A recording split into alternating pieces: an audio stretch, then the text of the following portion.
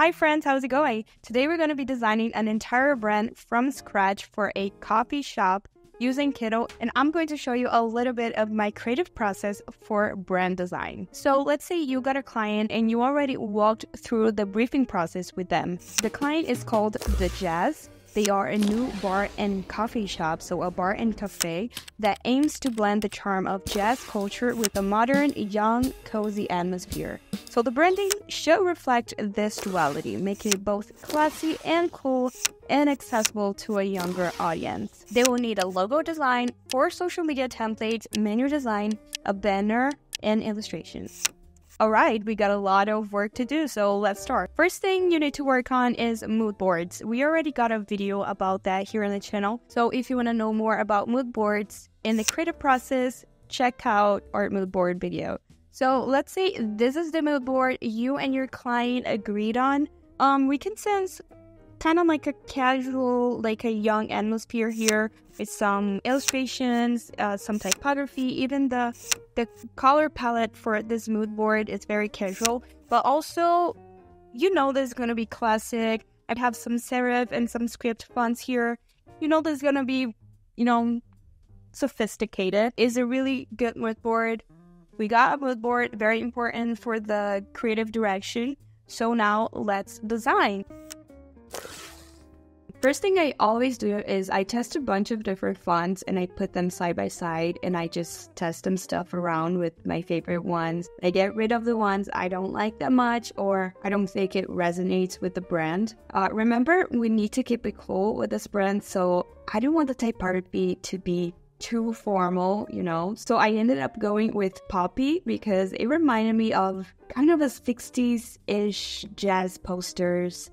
It's very vintage, it's very retro and groovy. So I was like, ooh, this has potential. So I just experimented with some font combinations. I thought this logo needed a little bit of a movement, jazz movement. So I used the transformation tool to angle the logo and I thought it looked super cool.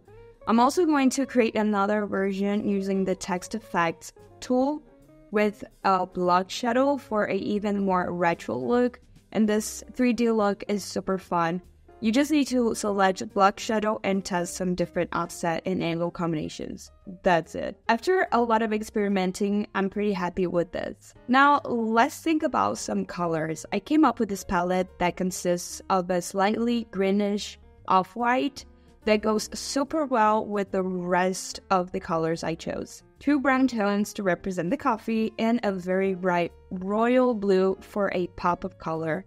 I chose a 4-color palette, but you see I'll only use 3 of them really. To be honest, a 3-tone color palette is enough, but 4 or even 5 are very common as well. Alright, this marks the end of our logo design. Now I want to create a little coffee illustration for our brand, so I'm going to use AI for that. I'm writing my prompt and I'm choosing cartoon vector style, and that's what AI came up with. I thought it was very cute, to be honest, but not the vibes I was thinking for its little face, so I'm just gonna hide that, cover that with the basic element and just try some random cartoon faces. We have plenty of that in the mascot category, but in the end I just decided to go with no face at all because I thought it was cuter. But this is just a good tip that I thought you guys should know.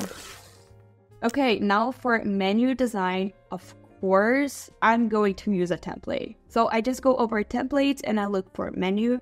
And I really like this one, so I'm going to base my design off of this. Okay, so the secret for editing templates and making it your own is starting by changing the colors. Swipe the template's colors to the colors that suit your design, and you're already going to see a big difference. Then, of course, swipe the logo if it's the case. This way you can guide yourself to kind of shape-shift the design. I like the typography used here, for example, so I decided to keep it, but also added new ones. I generated more illustrations for the menu as well and left that nice shape on the bottom basically untouched. By the way, I love the AI vector generator tool, actually the AI generator in general. If you haven't tried that, you absolutely need to.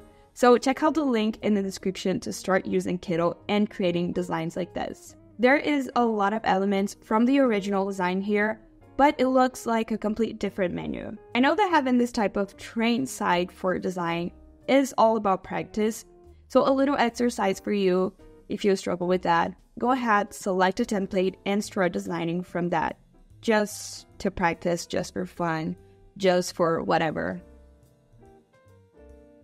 Okay, menu and design is done, so I decided to create a little pattern just for fun, no reason at all. I just grouped a bunch of logos and the copy illustration together and created a pattern. Okay, so it's time for social media.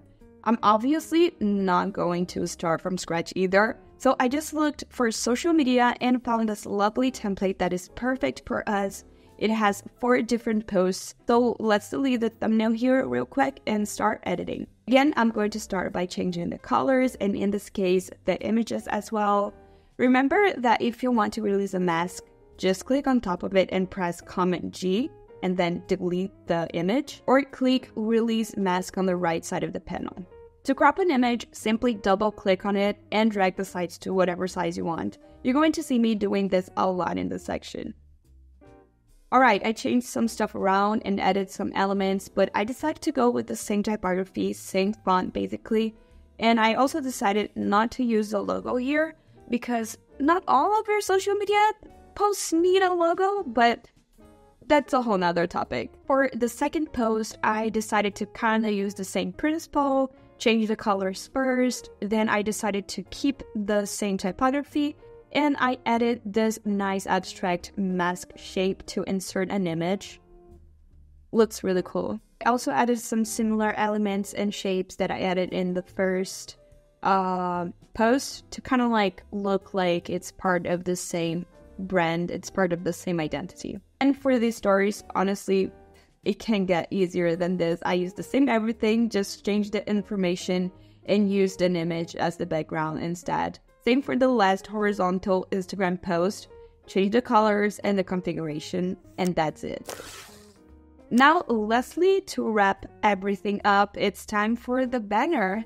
I used a random size here, but of course, if you got a real client, make sure you know the banner size they need. I decided to start from scratch because I had something super simple in mind, but you can also start from a template, of course. I chose this amazing illustration that I love from the Elements library that is super chill vibes, and I just wrote coffee and jazz inside and finished with the logo and the opening hours, and that's it. We're done. So I'm just going to mock everything up off camera real quick and organize all of this into a presentation.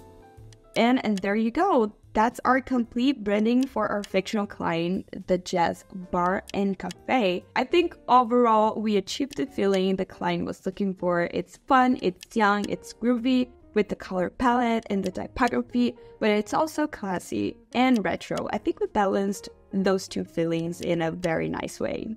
What do you guys think of this brand design? I want to know everything, suggestions, critiques.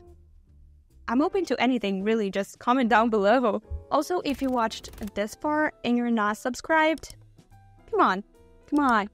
What you doing? Go ahead and hit the subscribe button. And if you like this video, give us a thumbs up, because, you know, a like for this cool branding, maybe. As always, thank you so much for watching and see you in the next video. Bye!